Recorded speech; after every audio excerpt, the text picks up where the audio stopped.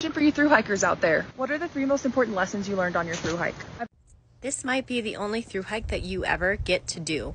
Go at your own pace. Do not get stuck with a group of people or a person who want to go at a different pace than you and just go at their pace to make them happy. This is your thru hike. Do it the way you want to do it. Take care of your body. Do not just eat crap. You will pay for it. You need your body in as the best condition possible while you're out there.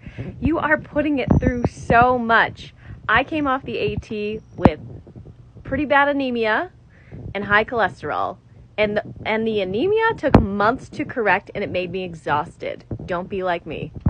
And third, buy light gear if you can afford it. You are hiking up and over mountains all day, every day. It's freaking hard. Make it a little less hard by getting lightweight gear and doing your gear research ahead of time.